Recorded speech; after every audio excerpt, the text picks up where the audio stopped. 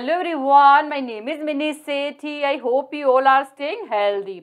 Today we are going to talk about central problem of an economy, micro versus macroeconomics, positive versus normative economics, and production possibility curve. First of all, we are going to talk about central problem of an economy. Central problem of an economy means a common problem of an economy, and common problem of an economy basically divided into three parts: what to produce, how to produce, for whom to produce. One by one we discuss about each. So first central problem of economy is what to produce. As we know, our resources are limited. We cannot use these limited resources for producing everything. That's why this become problem for us to choose which goods and services we should produce and in what quantities. For example, if there is a high demand for particular product, then obviously firm can increase production of these goods and services to meet that demand and will reduce the production of certain goods which have low demand in market. Second problem is how to produce.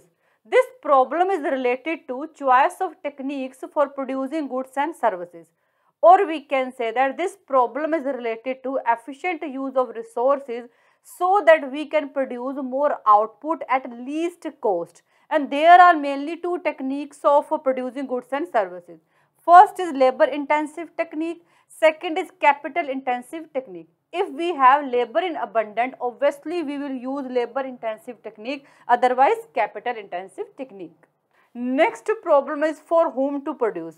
Now we have to decide for whom we will produce our goods and services. Or we can say that now we have to decide who will consumers of our goods and services. There are mainly two sectors: rich sector, poor and middle sector. For rich sector, we will produce high quality product and will sell at higher price. On the other hand, for poor and middle sector, we will produce low or average quality product and will sell at a reasonable price. Now we are going to talk about microeconomics and macroeconomics. Microeconomics study about individual unit. For example, individual demand, individual supply, etc. On the other hand, macroeconomics study about whole economy. For example, inflation of whole economy, GDP of whole economy. And microeconomics study about demand and supply. On the other hand, macroeconomics study about aggregate demand and supply. For example, if we are studying about only daily demand, it will be called microeconomics. On the other hand, if we are going to study about demand of whole India, it will be called macroeconomics. And microeconomics also known as price theory, macroeconomics also known as a theory of income and employment. And microeconomics have limited scope because this is small part of economy. On the other hand, macroeconomics has a wider scope because this is large part of economy. An example of microeconomics is individual income, individual output. An example of macroeconomics is national output, national income, etc. Now we are going to talk about positive versus normative economics. Positive economics deal with things as they are. Positive economics deal with things as they are. Or we can say that positive economics describe true situation of present, past and future of any economy.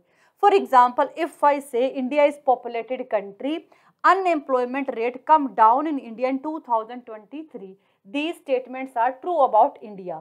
On the other hand, normative economics deal with things as they should be.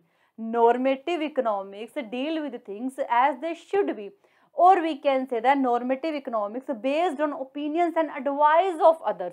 For example, some economists gave advice government should provide health service, government should reduce taxes, etc. And positive economics is based on fact. On the other hand, normative economics are not based on fact. This is based on opinions of others. And we can verify statements in case of positive economics. Obviously, this economics is based on fact. We can easily verify statement in case of positive economics. For example, if I say India unemployment rate come down in India in 2023, then I can verify this statement by showing you data. On the other hand, verification of statement is not possible in case of normative economics. How you verify advice or opinions of others?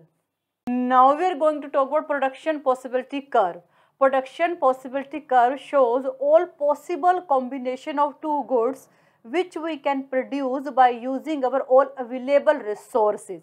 Production possibility curve shows all possible combination of two goods which we can produce by using our all available resources. Or we can say that production possibility curve shows how much production is possible with given resources. Here in first column we can see possible combination, second column we have wheat, and third column we have machines. At A combination we are producing 0 wheat but 15 machines. At B combination we are producing 1 wheat but 14 machines. Similar you can see other combination. When we convert this table into diagram, we will get this. In this diagram on x-axis we have wheat and y-axis we have machines. Here you can see different possible combination A, B, C, D which we can produce with given resources. When we join all these combinations, we will get our production possibility curve. This curve represents our production possibility curve. So this is all about central problem of an economy, micro versus macroeconomics, positive versus normative economics, and production possibility curve. I think you got it, and thank you so much for watching this video. Bye, take care.